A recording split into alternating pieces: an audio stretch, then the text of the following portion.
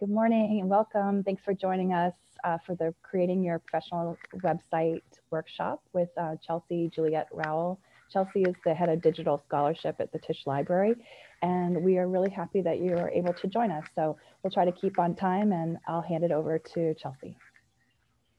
Thanks so much, Angela. And thank you everyone for being here on the last week of classes. This workshop was originally scheduled, I think, the week before Thanksgiving, and I got sick, but I was hopeful that this time would work for folks, because I think intersession is the ideal time to fool around with one's own website. It's exactly how I did it as a graduate student. So hopefully you'll leave today feeling empowered to create the kind of web presence that you want. So I divided our time together into 4 pieces today. The first is analyzing existing websites from people with scholarly and creative pursuits, so getting some inspiration.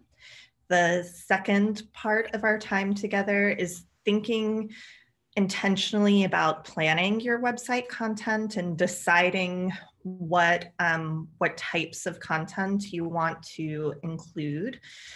The third component is, instead of focusing on content, focusing on planning the website design, so the look and feel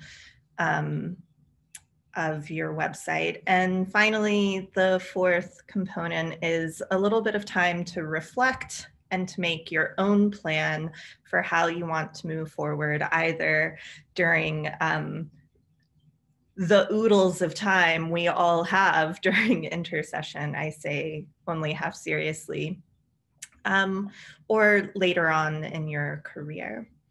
So we have about 10 people with us today, and I think that I have planned the contents so that it's not bursting at the seams, meaning that there is some space if you want to ask questions as you go. So please feel welcome to do that. You can do so either by adding your question to the chat, and Angela is kindly monitoring the chat so that she can bring it to my attention, or you can also feel welcome to unmute yourself and speak up. So with that, I will continue. So if you want to take a moment and open or follow the short link that's displayed here on my slide, it is tiny.cc/GSAS website, with GSAS all caps. You'll find, when you follow that link, you should find just sort of like a plain text kind of Google Doc that has a couple of example websites. I'll queue you up when it's ready to move over to that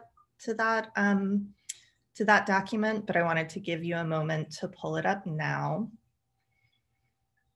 So if you follow the link successfully, you should see something like this, and let me know if you don't.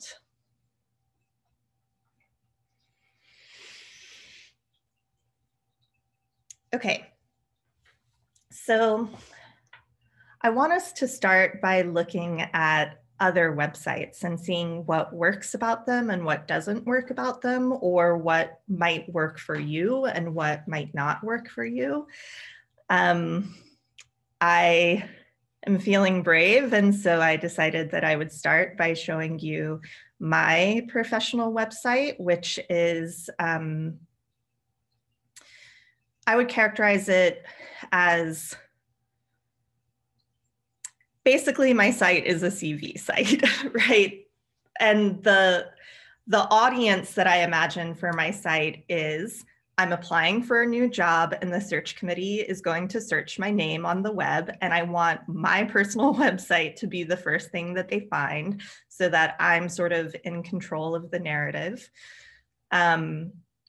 And I guess the other audience or scenario I imagine, right? I'm a librarian, library Twitter is fairly active, so I can imagine scenarios where someone interacts with me on Twitter for the first time and they're like, who is this person? And again, they like click on the URL in my Twitter bio or just Google me, and this is what they find. So my website has a pretty simple rhetorical function. It's just, I want to provide the first bio or sort of professional philosophy that people see. The components of my website are pretty simple too, right? I have a headshot, I have my name, I have a slogan, as it were, which is actually an excerpt from Lincoln's second inaugural speech, which was a helpful part of personal branding when I was a history librarian and the history faculty who were evaluating my candidacy, appreciated that. I have social media / contact icons to Twitter, Instagram, email, GitHub, Goodreads just for fun, and Pinboard, which is like basically what I'm reading lately. And the central focus of the homepage of my personal website is something like a block of text that is somewhere between a bio and a professional mission statement. And it's something that I've tinkered with over many years, and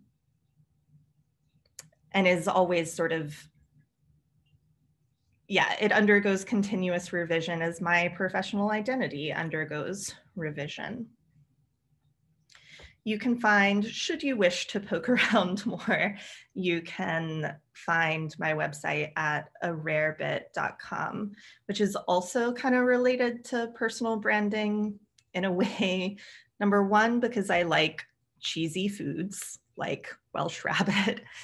And number two, it was a bit of like a library joke. So when I was in grad school, I thought that I would go more into digital preservation, which is an area of specialization within librarianship. And so preserving rare and unique digital materials. And the joke is that there's no such thing as a rare bit, as in like a 1 or a 0. All ones are equal to other ones and all zeros are equal to other zeros, but it's the unique combination of those ones and zeros. But I went all in, and that's my Twitter handle and it's my website URL. And even though that's not my area of specialization, it still delights me. And so I've stuck with it. Okay, so obviously my website is only one example. It is not necessarily a paragon for every individual to follow. So what I want to do is offer y'all time to look at a couple of different websites, or rather, I'll divide you into small groups and you will look at a particular website. And as you look at that website, I want you to ask yourselves and discuss within your group a couple of guiding questions. First of all, who is the intended audience and what are they trying to accomplish? What are their needs or desires? So I know if you're thinking about making a website, you're probably thinking about marketing yourself, you're thinking about, but I want you to flip it, right? And start with the audience, the people who are going to encounter this website, and what are their needs, so you can keep those needs in mind in order to meet them. Okay, another question for you to consider. What elements does the design of the website emphasize? For example, logo, text, image, menus. So literally, what are the components of the website and which ones draw your eye? Another question, notice the organization of elements on the page. What comes first? What comes last? How does that order assist in communicating the context and purpose of the site? So here you might be thinking about the menus, the navigation, and the kind of choices that those menus and navigation represent.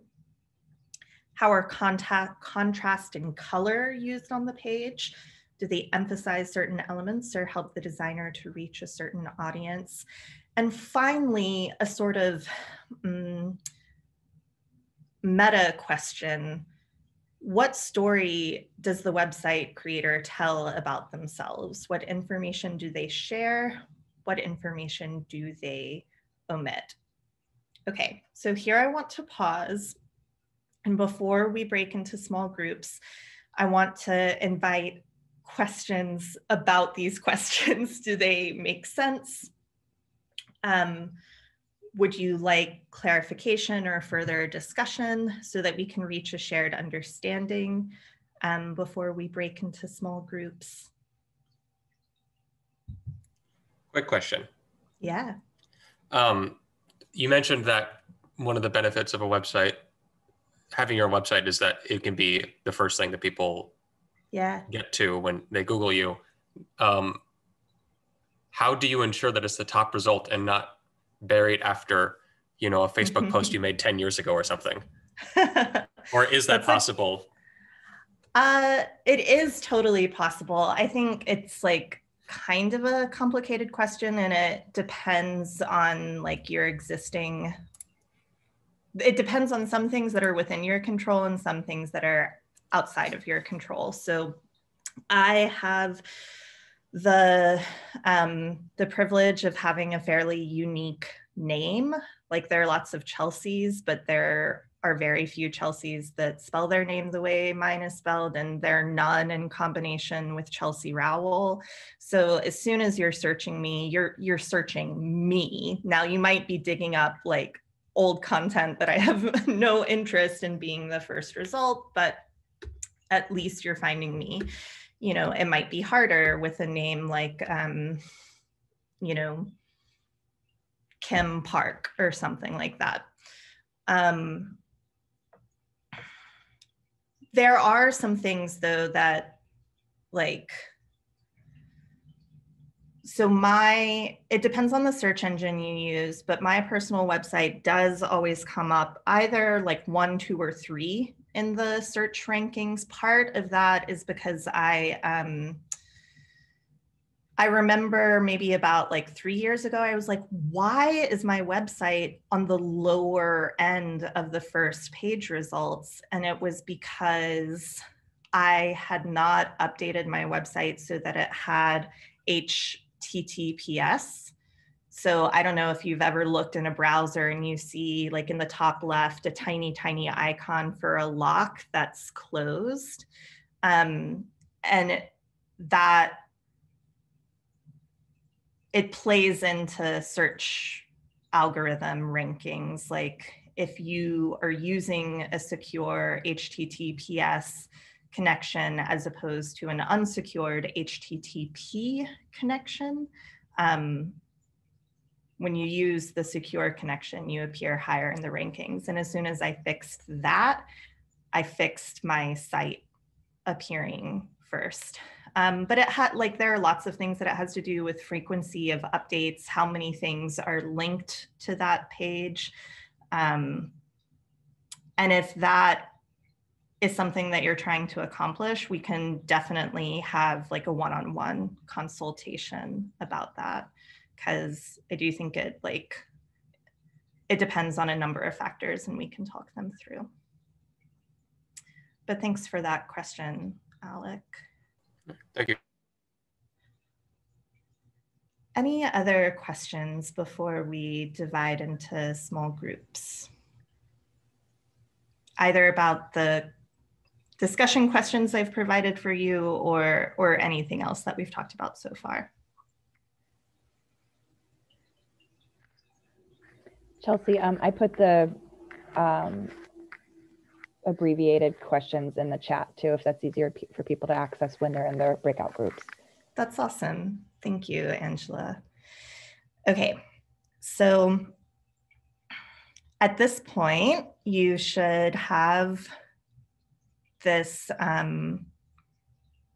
this text document open.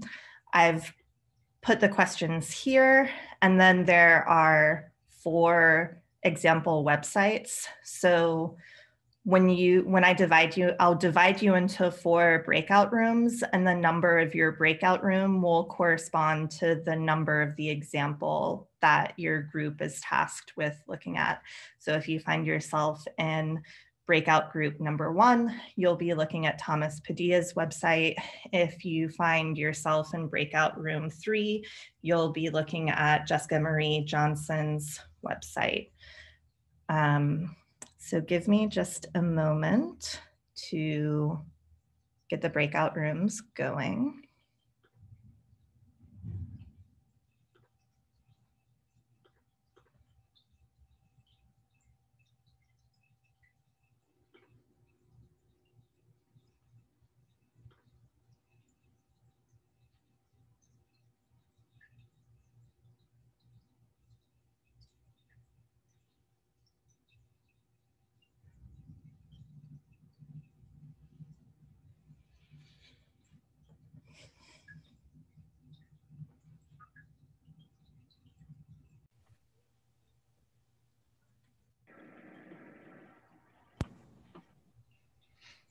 Hi, everyone. Welcome back. We will just wait for the waiting rooms to close fully before we continue.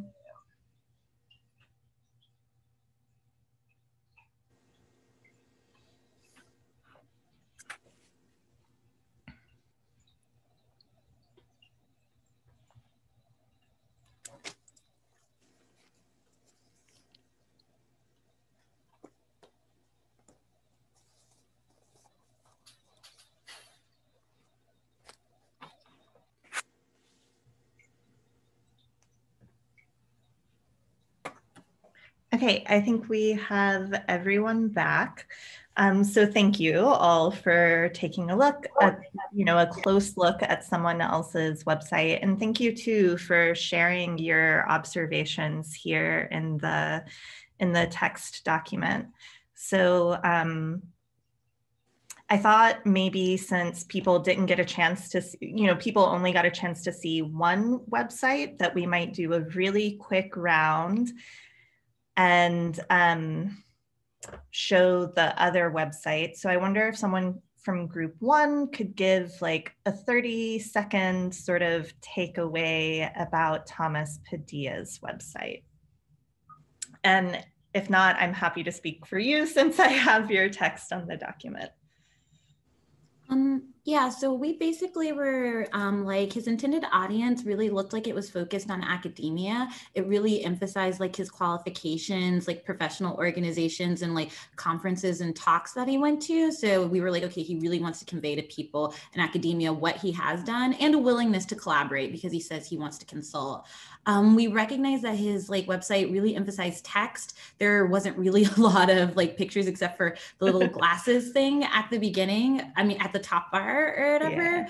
Yeah. However, in the text, he did use color. Like we did like the usage of like black and orange because the orange kind of showed the hyperlinks in the other clickable material, which differentiates it from the rest of the text. So if you don't want to read all the text, you can just go to what's important and it's like highlighted and visual. And as far as the story it tells, we felt like it was just kind of like a story of his like professional like development, his like projects, his like, interest, and also the like places he's like shown and demonstrated his expertise. So yeah. Awesome. Thank you, Natalie. Would someone from group 2 like to speak briefly about Kim Ferrero Arnias's website?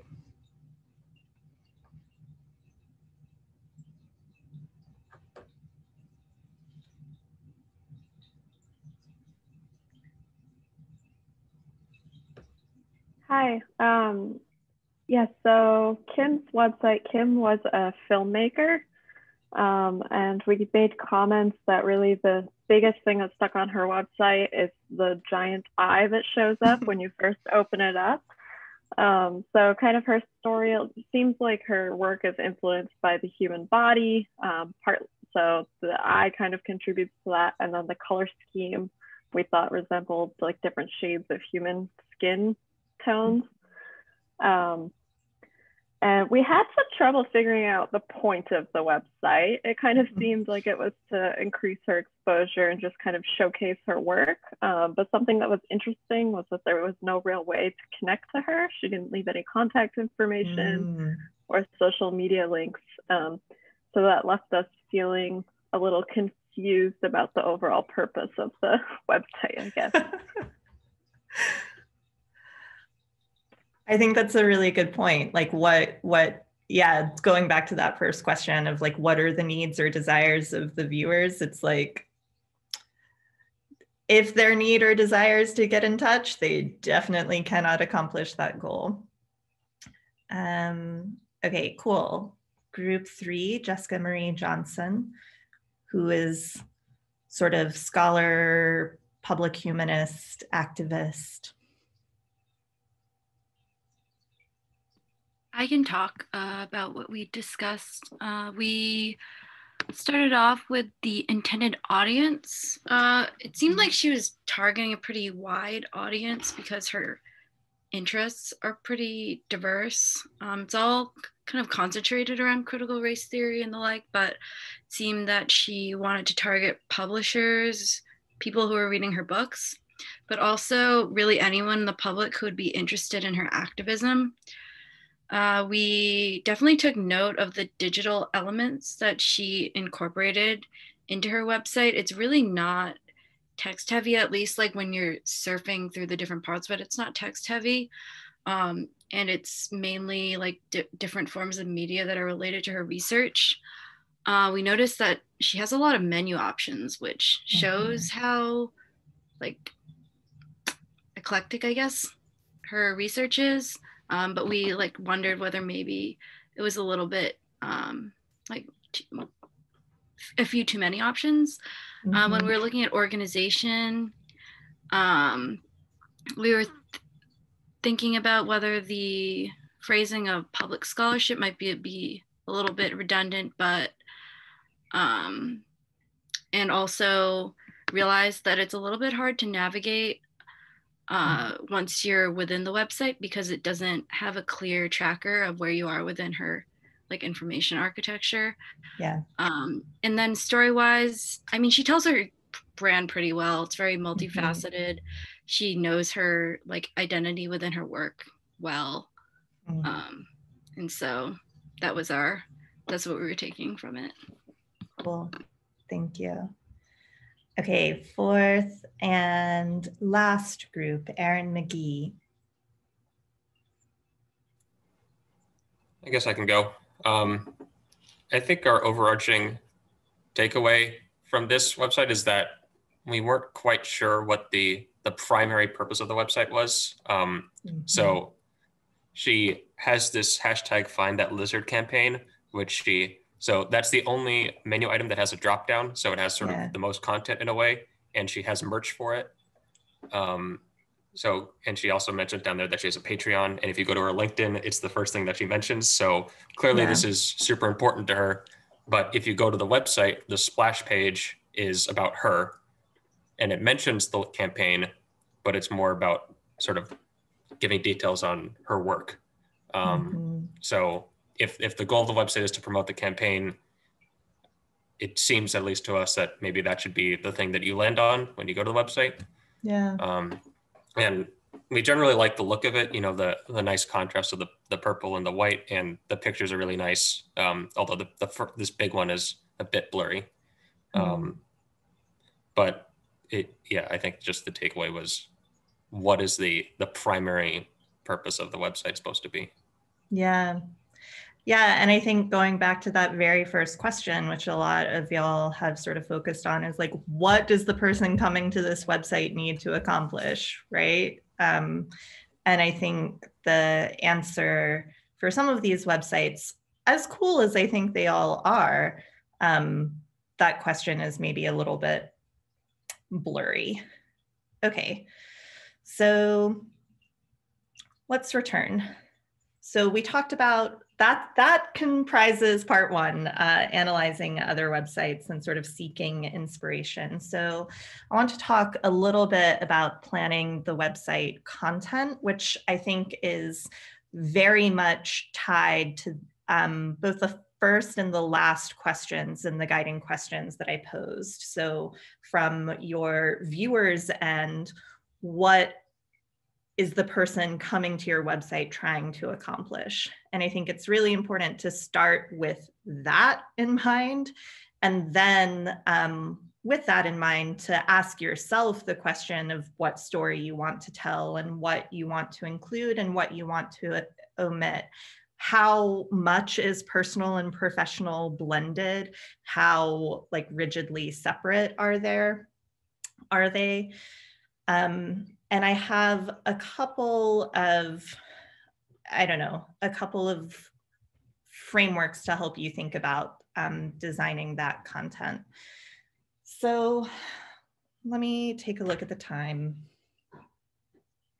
Okay. I think we won't do this activity live, but I really encourage you to do it yourself. So starting with that question of audience, who is your audience? And I would invite you to think about this question in 2 steps. One, list every conceivable type of viewer whom you might intend to reach with this website. So colleagues, competitors, you know, as I said, the search committee members, or in the case of Find That Blizzard, right? People who might be looking to buy merch so that you can fund, you know, your social media kind of public citizen science campaign. So make an exhaustive list of everyone that you can imagine trying to reach with your website. And then, this is the crucial part, look at your list. Maybe it has 5, maybe it has 10 sort of categories, and circle just 1 or 2 of them. And I think that's the hard part, but really focus on those 1 or 2 types of viewers and choose them as your main audience and assume everyone else is a supporting audience. And that matters because what the main audience members are trying to accomplish is what you're going to prioritize as you're designing or composing your content and designing the presentation of that content.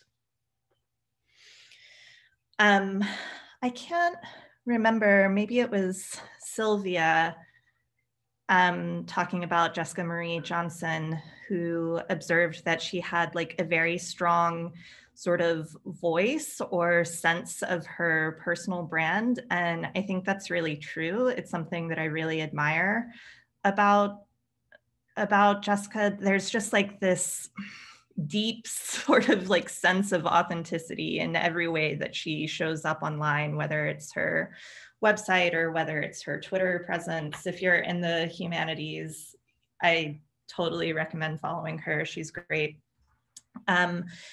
So I think it is worth thinking about what is your public persona? What is the personality that you want to give people access to in your web presence? So here is a sort of suggested way of thinking about it, right? Like identify the personality that you want to bring. I think another way of stating that could also be like identify the values that you want to embody in your personal website. Think about, and now I think is where you can flip it from what are your viewers trying to accomplish when they view your website, and think about what are you trying to accomplish in creating your website. And then for both that personality or value that you're trying to convey and the goal that you're trying to accomplish, I think you can use those to sort of determine the do's and don'ts of your particular website. I took this matrix, I took this table from a colleague at Marquette University, who they actually have one of her colleagues in turn worked in marketing before becoming an academic librarian. And I think they developed this matrix together, thinking the way a marketing professional would think about, say, developing a social media campaign or any sort of digital storytelling project. Like this framework, this matrix is definitely coming from the marketing profession, but I think it's applicable to those of us who are marketing ourselves professionally. So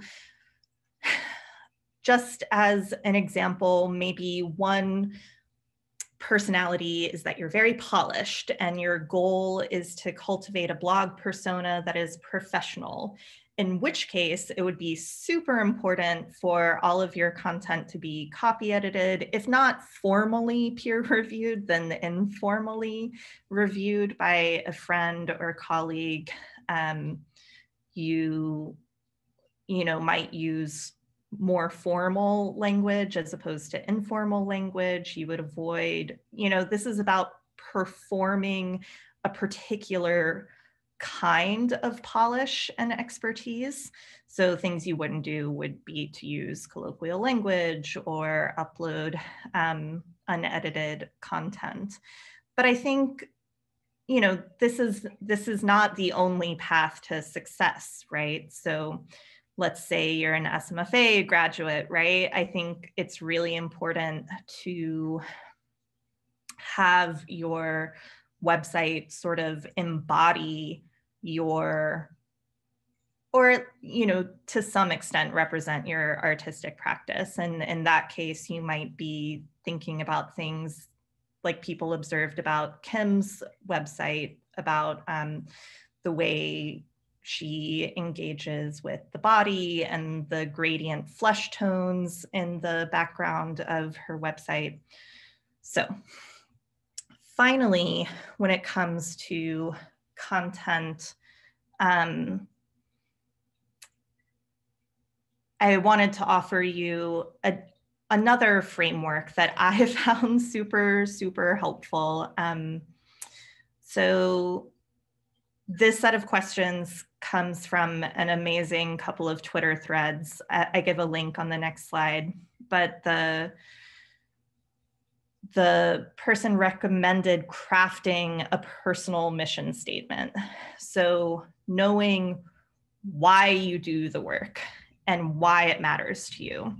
And they weren't necessarily posing these questions in the context of writing website content, but I think it's super relevant because I think it's part, it informs the story that you want to tell about yourself.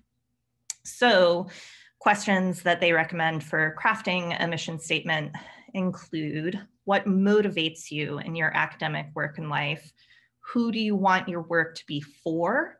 What communities do you most want to work with? I think that goes back to primary audiences of your website. What values that brought you to the profession have remained consistent? What values have risen to the fore?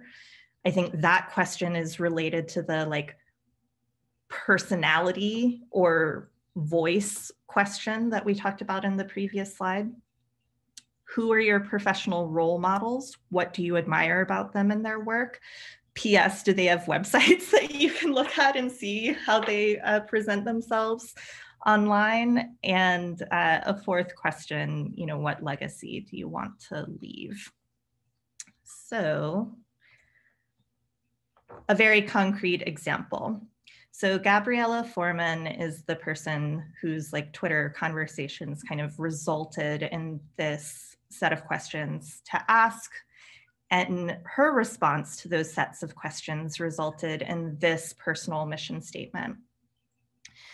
My professional mission statement is to create, sustain, be in, empower, and recover collectives working not just for inclusion and equity, but justice. I seek to surround myself in and help create collaborative rather than competitive spaces. I seek to leave a legacy as an amplifier of my various communities' past and present talents, energies, and struggles for justice. I think that a statement like this potentially could be the backbone of a short bio or about me statement, whether it's the first thing that a viewer encounters on your website or whether it's, you know, tucked away in a menu item. But I offer this to you as a way of thinking about how to compose a similar statement for yourself. There are, you know, a couple of other things, right? Like you might think about like, do I want to link to all my publications? Do I have a portfolio? Am I selling merchandise, right? So there's lots of other questions related to content. These, I think, are ones that I wanted to foreground and surface because they were not ones that I was thinking about when I was in grad school and about to go on the job market, but I think that they would have been transformative to me as I wrote content for my website. Okay. Planning website design. We've talked about the content. Now let's talk about the look and feel of a website and practicalities such as literally where, like what publishing platform. There are so many, and I'm not going to go into a huge amount of detail, but I'll draw your attention to a couple of them. So common platforms for building websites include WordPress. WordPress is the platform that I use to build my website. This particular theme is called Independent Publisher, so it's a very text-heavy website, but I really love the typography. I think it's very easy to read. It looks great on mobile devices as well as large screens. WordPress, I think, is one of the most commonly used publishing platforms. It's almost like, you may have heard the phrase WYSIWYG, what you see is what you get. So you don't necessarily have to do under the hood HTML and CSS and PHP and JavaScript, right? It's more like working in Microsoft Office or something where you can highlight text and say, this is heading 1, or this is bold, or this is a hyperlink. So that's kind of on one end of the spectrum. I would put both Wix and Squarespace into similar categories. They're less WYSIWYG, which, as I described, is almost like working in Microsoft Word or something like that. And they're more like drag and drop, sort of visual building blocks.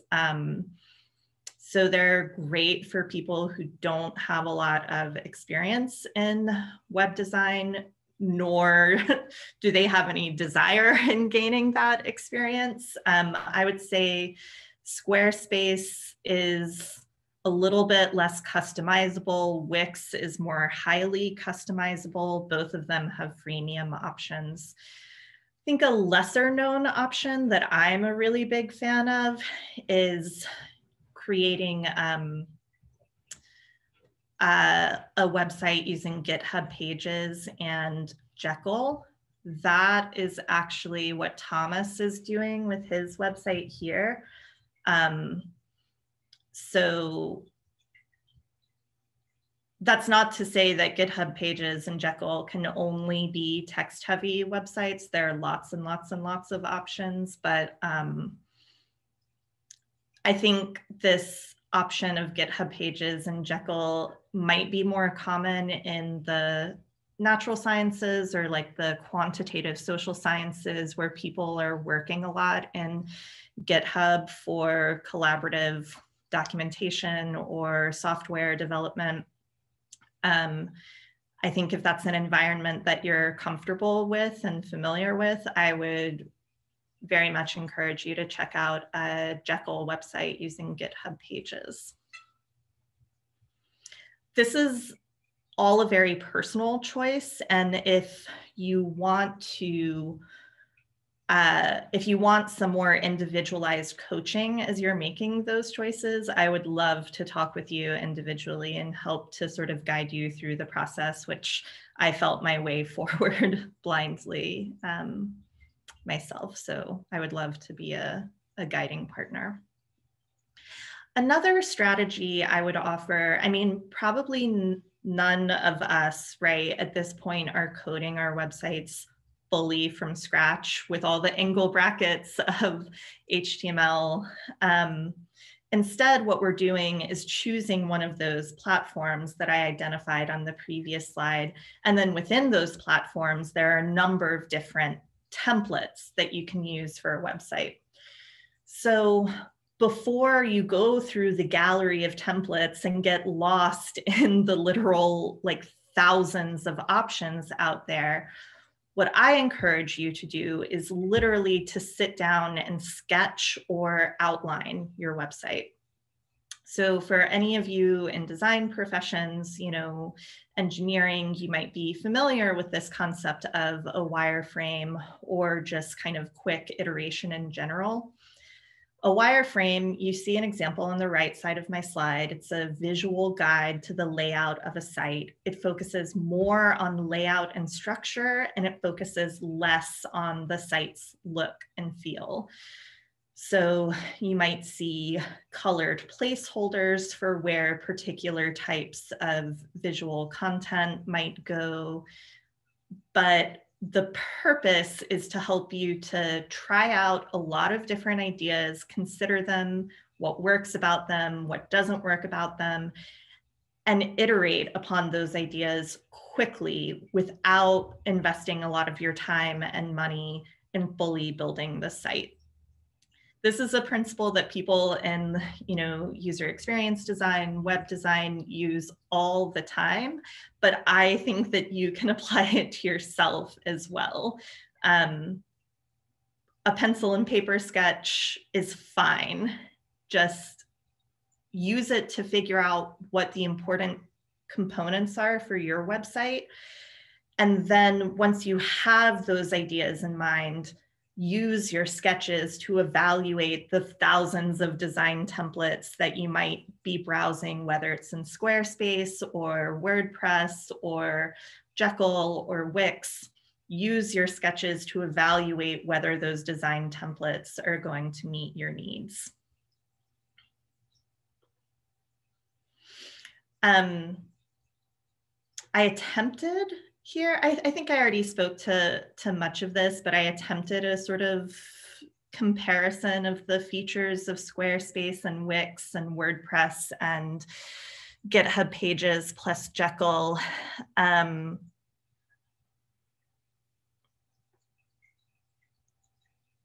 Is there anything I want to add? Cost is an important consideration, right? So almost all of these options have a freemium model, meaning that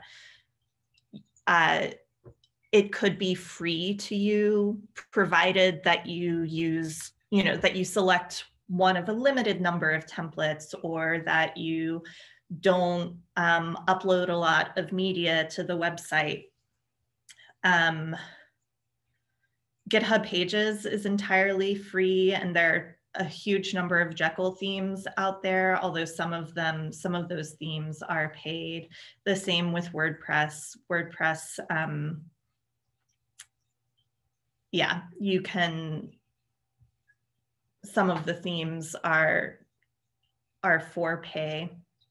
I think something I was thinking about as I was comparing these different platforms, like For me, in terms of my values, I prefer to have like a greater degree of control and ownership over my web content. So my preference swings in the direction of WordPress and GitHub, both of which are open source and which I can like kind of go under the hood and tinker more easily with. But you may place a high, it may be really important to you for it to be easy, and you might not desire as much control or customizability, in which case maybe Squarespace is a great choice for you. I think another kind of important decision point might be whether you're selling anything on your website. If you are, I think Squarespace or Wix might be the easiest ways to go.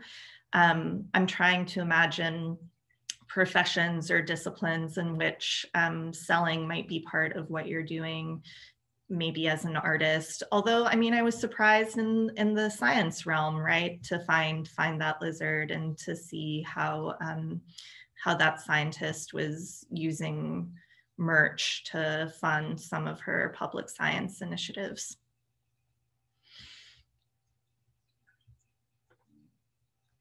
So, we are at our time, and so I leave you with, I guess, an exhortation or sort of a recommendation for how you might go about making your plan. Step one, I would spend some time finding examples of websites you like, all the better if they're made by people you like and admire. Step two, I would create a lot of different sketches of the kind of website you want to create so that you know what components are important to you.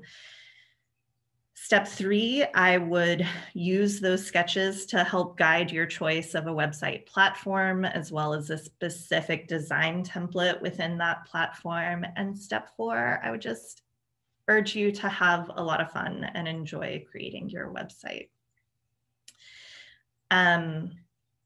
Okay, for real, last words.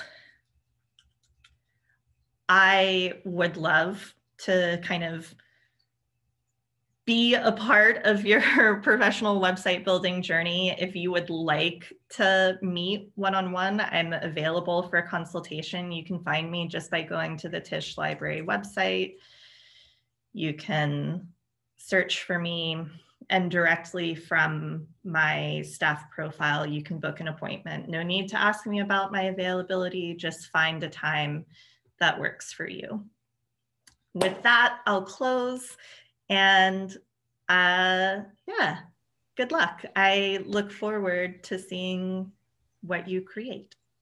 Chelsea, we have a couple more of questions if you have time. I definitely have time. Anyone who needs to go, by all means, go. The recording will continue. So if you want to find out the answers to questions later, you certainly can, or you can follow up with me individually. But happy to answer the outstanding questions.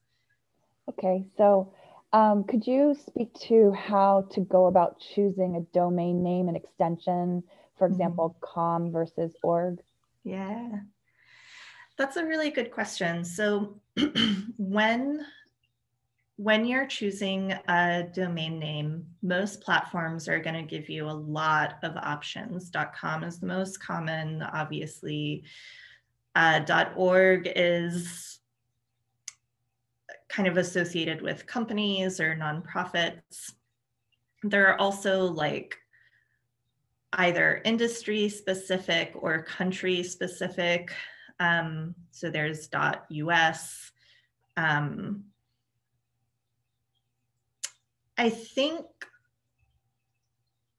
don't necessarily think there's a wrong answer. It kind of bugs me that I'm a .com, I'm a rarebit.com, but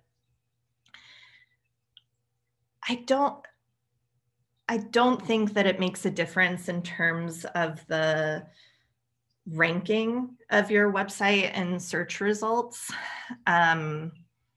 and .org doesn't feel quite right to me for a personal website.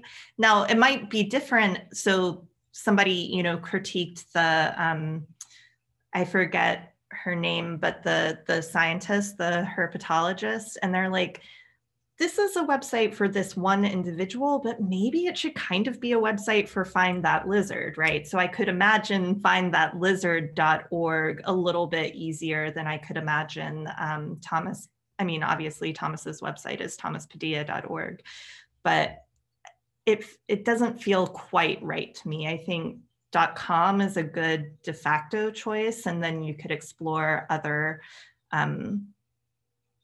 customizations.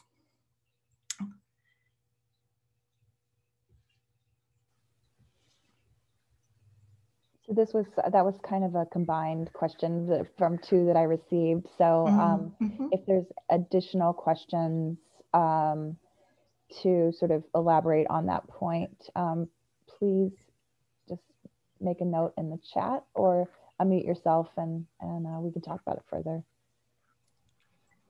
Where are you buying your domain name through? Oh, that's a great question. I have super strong opinions about this one. So my absolute favorite hosting platform, so I'm using WordPress, and I am buying my domain name and my web storage from a company called Reclaim Hosting.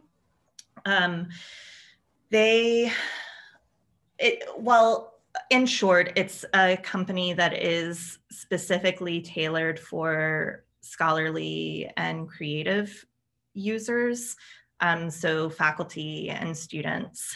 And it gives you full kind of under the hood access to cPanel. You can install lots of different web applications. So on my domain, ararebit.com, I have a WordPress installation. I also have a Scalar instance, which is a kind of like book publishing, multimodal book publishing platform. So I really love Reclaim Hosting. That is sort of like leveling up perhaps from if you had a Wix or a Squarespace site. If you have a Wix or a Squarespace site, you can buy your domain name through that publishing provider. You can actually do the same thing with WordPress.com. I just prefer a higher degree of control. And so I used Reclaim Hosting to get both my web server space and to purchase my domain name. And then I installed WordPress and a couple of other apps on my web servers. And Reclaim, they have like great customer service, and they kind of know that their users are not necessarily, like they are committed to kind of helping you develop as someone with cPanel access, which is not necessarily like every academic, right? But yeah, I highly recommend Reclaim. Chelsea, another question. How do you go about choosing the name of the website? Another great choice. Obviously, I could have been chelsearowell.com, just like thomaspadilla.org, or kimberlyferreroarnias.com. I was just sort of weirdly stubborn. Like, what if I want to choose, like, what if I have a different name in the future? So I think it's always a solid choice to make your name the domain, but there you could have many reasons for thinking that your name might not be your forever name, in which case you could try to select a domain name that's kind of related to your personal brand or your profession. Like I said, ararebit.com is a sort of dumb library joke, but it delights me, and it has become sort of part of my online identity. It's also my Twitter handle.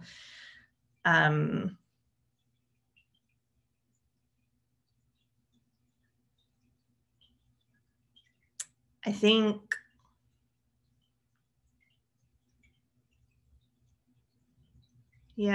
that's all I have to say about that, is just try to anchor the name in your identity somehow, and in the identity that you're trying to convey to your specific audience.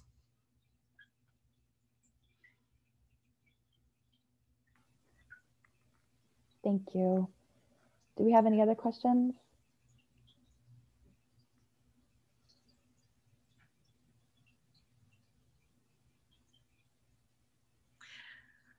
Thank you all for joining us. And don't hesitate to reach out to me individually. And if you do spend your copious amounts of free time during an intersession making a website, don't hesitate to share. I'd love to see what you create. Thank you, Chelsea. All right, take Bye, care. everyone. Thank you very much, Chelsea. That was very helpful. Thank you.